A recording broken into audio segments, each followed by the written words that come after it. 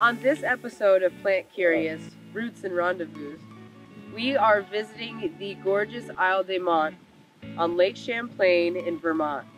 It is absolutely beautiful here, and we're here for a very special reason. That is to explore ZAFA Winery, one of the only female queer-owned, black-owned wineries in the entire United States. I'm going to be joined by Krista Scruggs, who is the founder of ZAFA Winery, who's going to teach us the ins and outs of all there is to know about the wine industry today and how she sets herself apart from the rest. Stay tuned for more because this is going to be epic.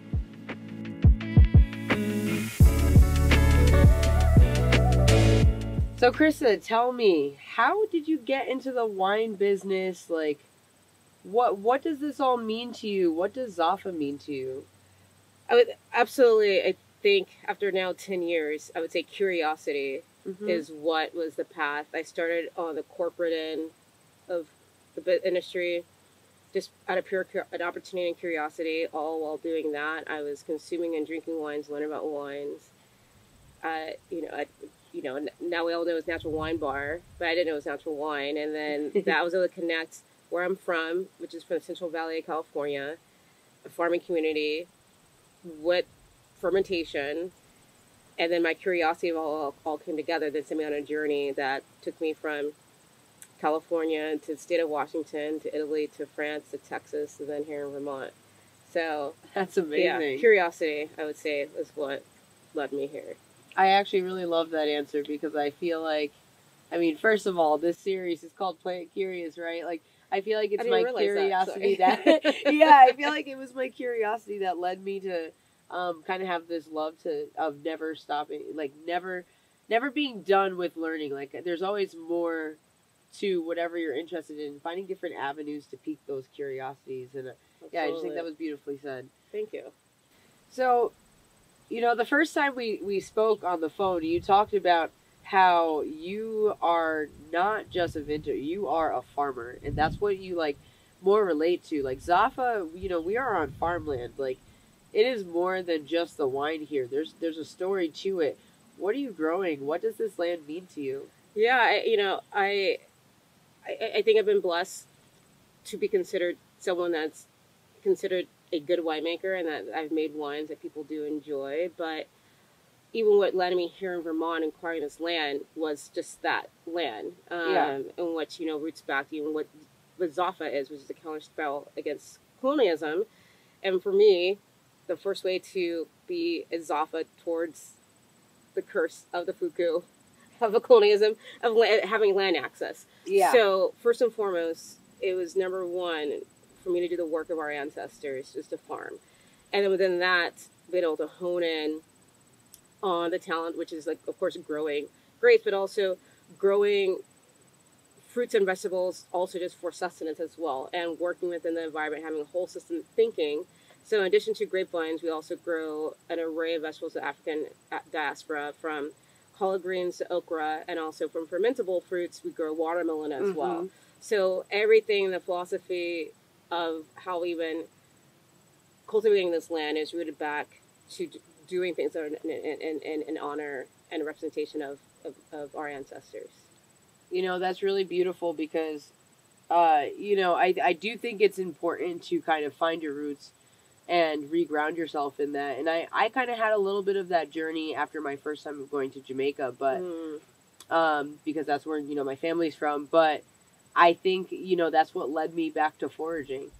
At the end of the day, I wanted to understand the land and, to be able to eat from the land and just kind of thrive on what it's providing.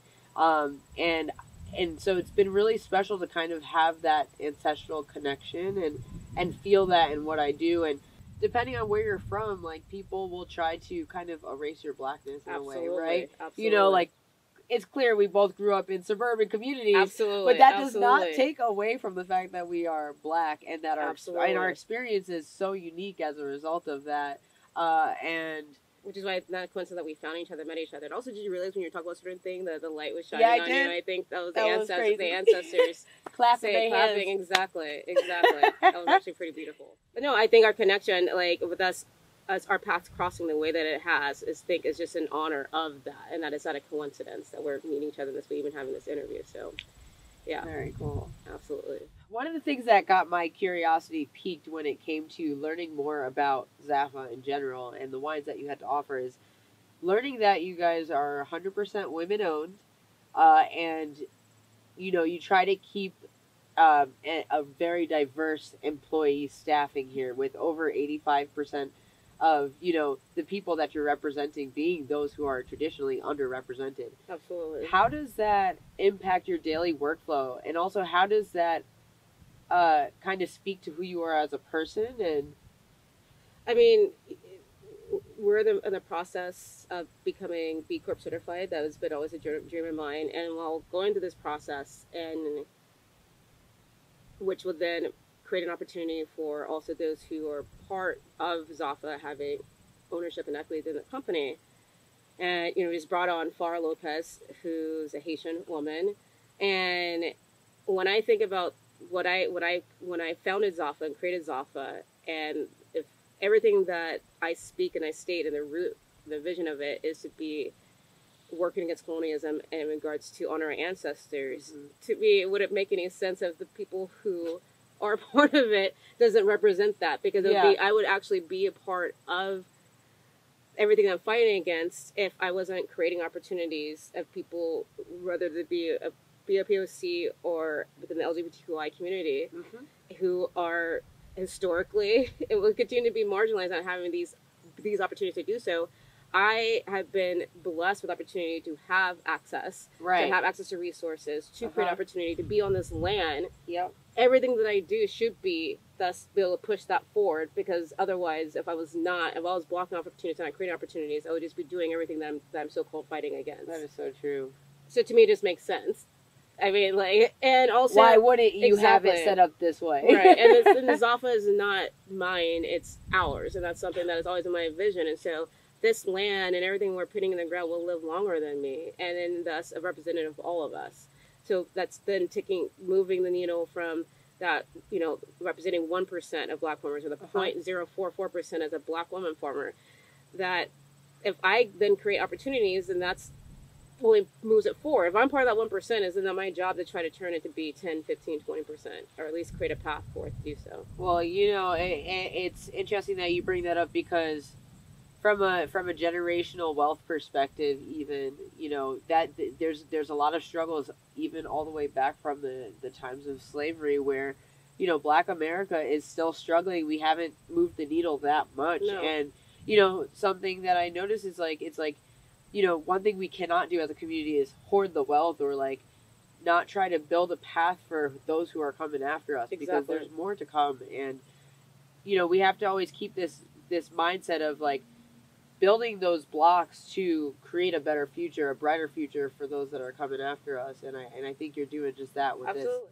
No one could provide this opportunity for me to be able to be in this space. You actually are doing it too. You know that, Yeah. right? You choosing to come out to do this with me is literally exactly everything that we're talking about. So Exactly. I don't want to get emotional either, so I'm playing it cool. I know. No, but it's crazy because, as you know, I just wrote my first cookbook, Forage and Feast, which is an ode to the land, and really honoring the land that we're on and those who came before us. Exactly. And the native peoples, and knowing where the food you're getting is coming from. And I'm the first person in my family to be published, and I'm like, wow, that lives on forever. That is a slice of history that will always be there. Absolutely. And I don't think I really had the time to really take it. Has that hit you? In. You No, have something, not until this moment. A And I'm book like, will be, yes, 100 years from now, 200 years from now, someone will be able to read your book and learn from you. That is actually fucking insane. Crazy. I don't think it hit me what you're about to do. Yeah.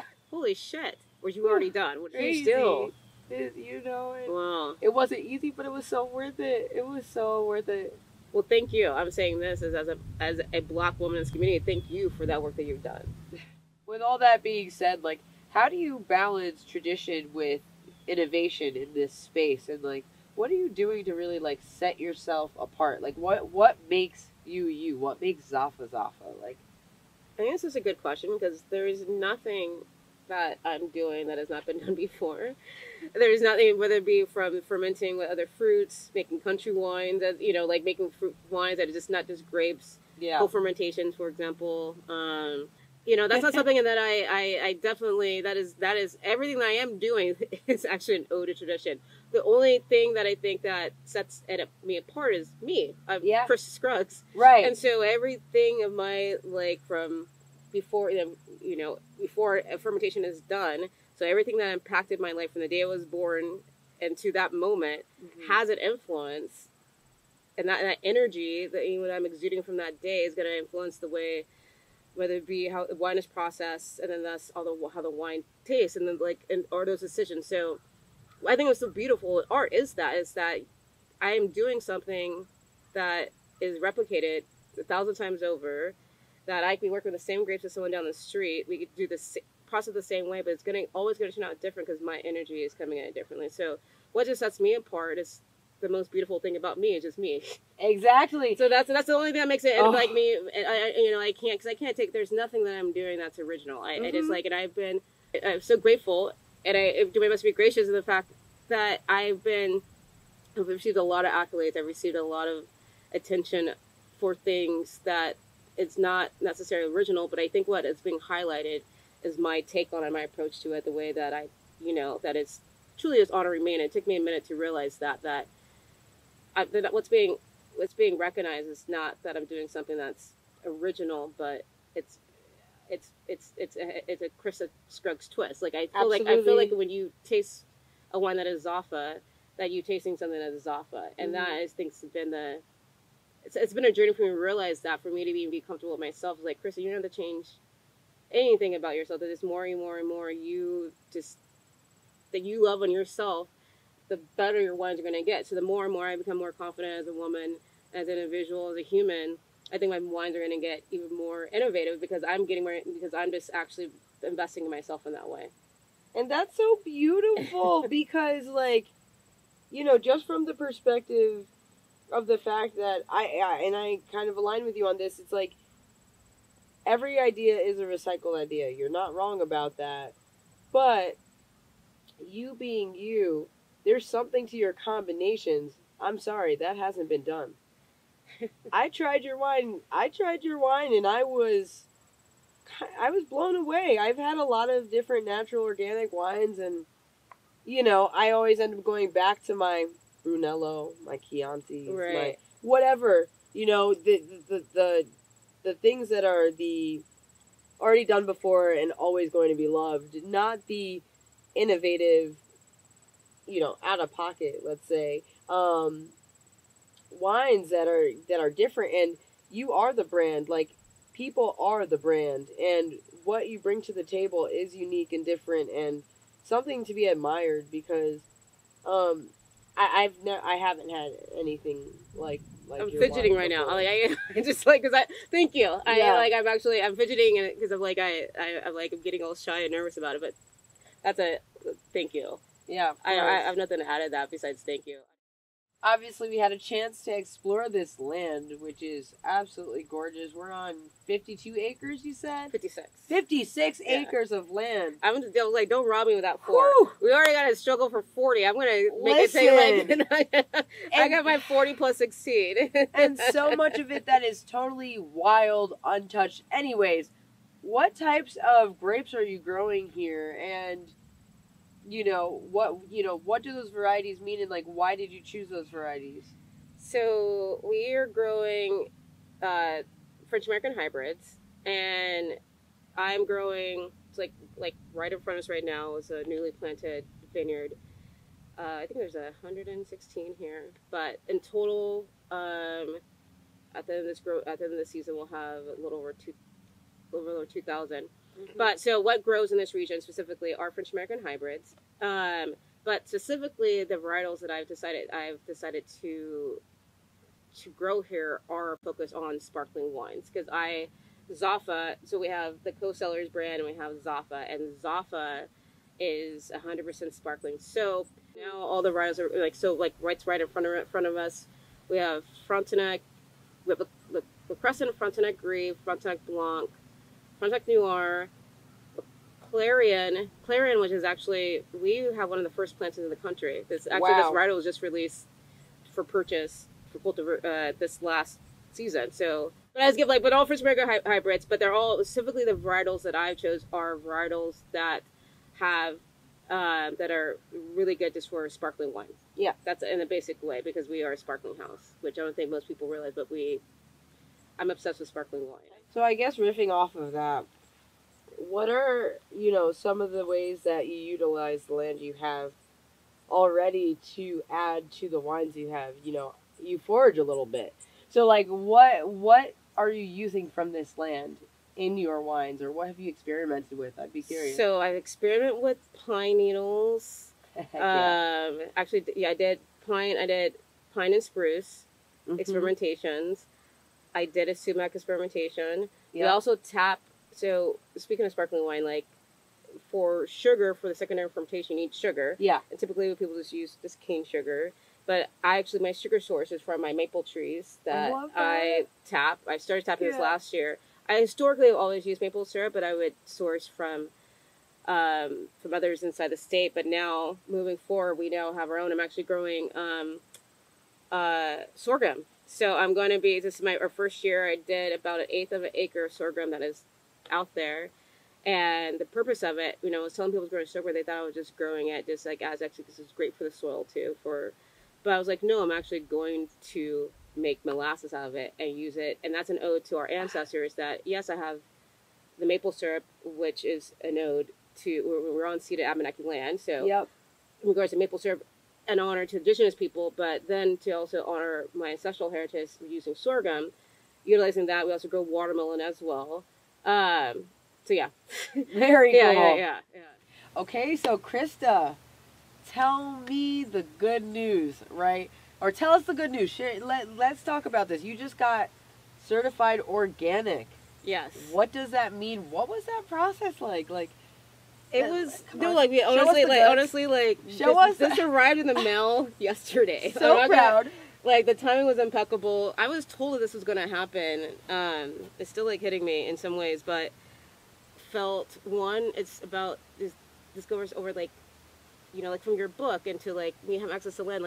This is documented. This is not something that can be lost in history. No one could take this. Literally, this is something that is in writing. That is, I'm not worried about. I know how I farm. I know what I do. And so the certification process is a way of saying a stamp of that is on paper and writing. It is a statistic, but a statistic also as a Black farmer that this is done. There's only 116 certified Black farms in the country, and so now I guess I'm number 117.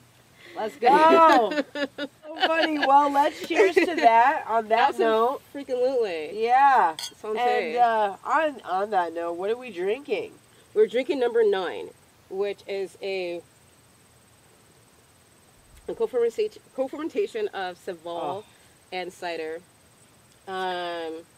It's my favorite of all the series. That is my favorite of the. I mean, if you're not supposed to choose favorites of your children, but one of your babies. But it's very clean and approachable. Thank you. I think one of the things that I've discovered while trying different natural wines and things like that is a lot of them tend to kind of taste muddy and no disrespect, but a little muddy and grassy in a way that's unapproachable and not really the most palatable. I'm gonna drink it if I spent the $20-$30 on a bottle. I'm gonna drink it. Absolutely. But within experimenting and trying these new wines and these organic wines, it's been hard for me to find something that tastes as clean as this and really sets itself apart because it's unique, it's dry, it's got a lot of those characteristics you would look for in a traditional wine when you're just going to the store to pick something out. But there's nothing traditional about it. Exactly. Yeah.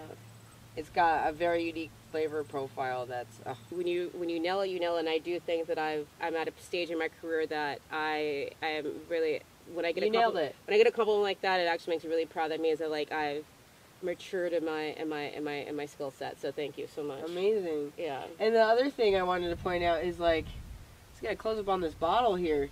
You look at the ingredient list. What we got? Grapes and apples? What else? That's it. Come on. That's it. Clean. Yes. So technically all of your wines are vegan. Yes. Yeah, yes, which, yes. as we know, a lot of wine is not vegan, which a lot of people don't understand. Yeah. It's the fact that you're not going out of your way to use animal parts or byproducts, and it's not even like, we live two different worlds. Like, Right. that's not the point with this, but it's about the fact that it's clean, it's minimal, you can read the And wine ingredients. is food at the end of the day. Wine is Wine is food, and taste it. Do you like it? Then, yeah, so then you go to the website, go to the tech sheet, oh, yeah, this has this and this has that. But first, do you fuck with it or not? And I think that's all that matters. When you meet someone, our taste is number one indicator. You could go out to eat, I don't like that, and then it's done. It's the best, like, it's very, very polarizing. And so if you like something, then that should encourage you to learn more about it. But you shouldn't be led into drinking wine out of typicity or what you think something should be. It should be your own curiosity, going back to curiosity. Your curiosity should lead you in the way of what you like, as opposed to being told what you like. Full circle. Also my philosophy on life. Yeah, I like that. So I'm not a lot. trying to tell someone you're gonna like it. It's like, hey, there's grapes and you like grapes, you like apples, you like them together, maybe, I don't know. So try it out. And then from there, if you don't like it, teach their own. That's cool too. Absolutely. Cheers. Yeah. So when you really think about all these experiences in the past that led you here, what is the most rewarding, piece about owning a vineyard? Like, what is it? What does it do for you? So I start each morning with a moment of gratitude, and I do that through meditation and prayer. And through like my room that literally overlooks this newly planted vineyard that's right in front of us, what I'm grateful for is this opportunity to learn. I actually have the opportunity to literally live throughout my curiosity. My curiosity brought me here, and my whole life is literally that in a cycle.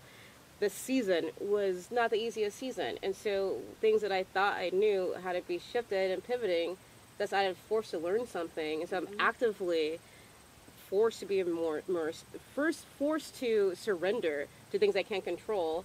That's just teaching me things in all other aspects of life, and not to be all foo-foo, but I'm going to be foo-foo. But yes, it teaches. Well, the greatest thing about, other than, the gift of cultivation is the gift to be able to surrender. And when you're surrendering, you're on a path that is being a better person. You're on a path to always learning. And what a gift that I literally, look at butterflies went by. Like I think every day I have an opportunity to be in awe. I don't know what else. I don't know what else to say. And and there's, of course, it's like I get to wake up and create. I get to wake up and farm. That shit is cool. It is rooted in capitalism in some way, but just outside of that is I get to wake up and literally my job is to be curious, and then to say what if I do this? Let's see what happens. That's fucking wild if you think about it. No, and it was funny, you say, you have to surrender, and because I had to kind of experience that with writing this book too, right? As you were mentioning earlier, you experienced the dry seasons and everything like that over the last 2 years. This year we've been overblessed with some rain, sure. Right. But I'll take it, you know what I mean? And with the timeline I had given to me, and the fact that there were no mushrooms popping up and nothing, and I was on these deadlines, and I had to tell them, look, I can't force nature to do what I want it to do. Exactly. So how can I pivot? I had to change so much of what I envisioned the book being to fit into what nature provided. Exactly. And work with that. And I think that's such a testimony to living in harmony with the land and what we do on a daily basis. So I really love that. How do you engage within the local community here to promote wine tourism? We are out on this little island in the middle of nowhere, virtually, is how I think of this region. It's really tucked away. So what is it that you guys do, you specifically, to promote wine tourism in this area, and what are your plans for the future? My contribution of the communities is one is focused on community, that I would not be here without my community, and that it would, and me and Jamie have had conversations with people saying why would you promote another winery? Aren't they your competition? No, we want, if I'm successful, they're successful. They're successful, I'm successful. And there's people who don't even know about hybrid wines. There's people who don't even know about this island, which is sitting on the oldest coral reef in the world. And that there's not a coincidence that there's vines here. And so we're all telling a story together that will outlive us. And so the agritourism within the land that we're on itself, this island, and then also what Steve and Jamie have already did before me that I'm just hoping just to do just as well as them.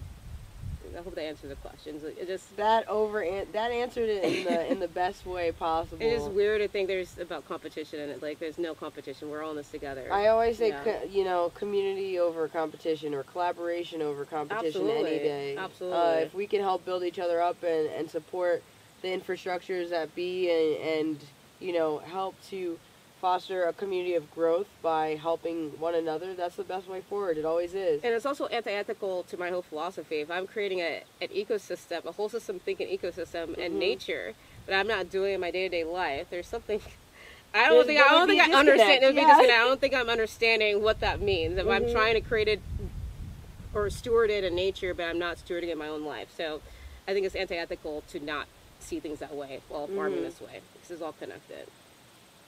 Well, on that note, I mean, let's wrap this up. And, my final question for you would be, like, what are your future plans for ZAFA? What's your vision? How do you see yourself transforming this space to be a reflection of everything you want it to be? I'm just so curious. Oh, what a question. 2 years from now, 3 years from now, each year that we're checking off a list of something that I've said that I'm going to do, that I am doing, and it's coming into play. And that 10 years from now, we watch this video, everything I said that we're going to do is actually happening. So my vision is just to execute the vision that I've already put in play right now that we discussed, and actually execute it. We will be a B Corp. We will have a whole, we will have a SAVA pasture out there. We will be making, you and I would do a collaboration. We will continue to be 85% represented by the BOPOC LGBTQI community. We will continue to be 100% woman owned. That's like, meat is literally sticking through to what I'm saying. It's too much to lose not to, meaning like for the greater of us, by us, because like we talked about this before, like this isn't my land, this is our land. What I'm doing is not for me, it's for all of us. ZAFA's more than just, we're more than just wine. This is bigger than that, and that's the most important thing I want to make clear, and I hope to cement. The vision is that ZAFA is more than wine. Yeah. Well, that was beautifully said. This is probably the favorite interview I've ever had. Just very free-flowing, and I think your authenticity shines through everything you do, and I hope you realize that. Thank you. Yeah. Thank you. Until Cheers. next time. Yes.